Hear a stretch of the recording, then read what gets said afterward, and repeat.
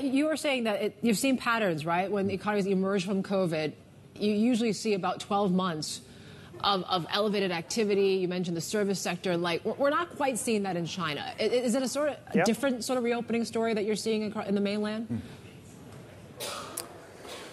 I think you kind of are seeing it, but the rules that we've learned from how both DM and EM emerge is that it doesn't really touch manufacturing sectors.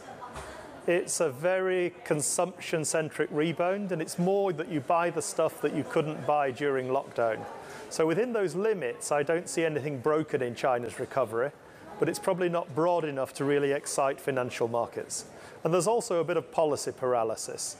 So I think until we get some clarity on how the reopening looks, you're going to see policymakers cautious, and local money doesn't like a lack of policy direction.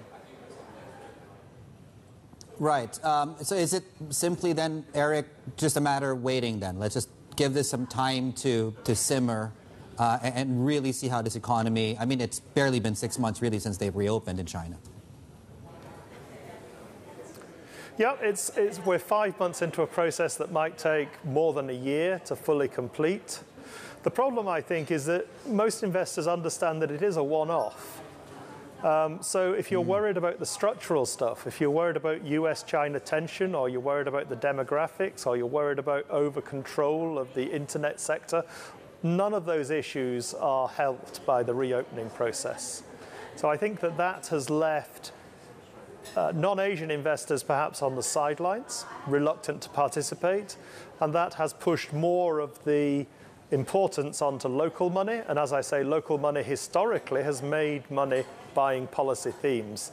So the real thing we're looking for here is some policy clarity to emerge, which might take until about September, October of this year.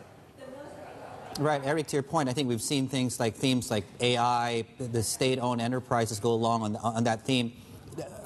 Just on China then, a lot of debt was built up during the lockdowns and the pandemic, and to your point, we're back focused on debt right now. Local governments, for example, they're not exactly in the best sort of fiscal sort of conditions. Should we be worried? Are you worried about the debt situation in China, and can they deal with that?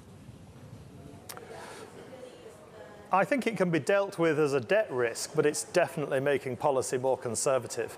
I mean, you had, on a broadly measured deficit, the general government deficit in China is 13.5% of GDP.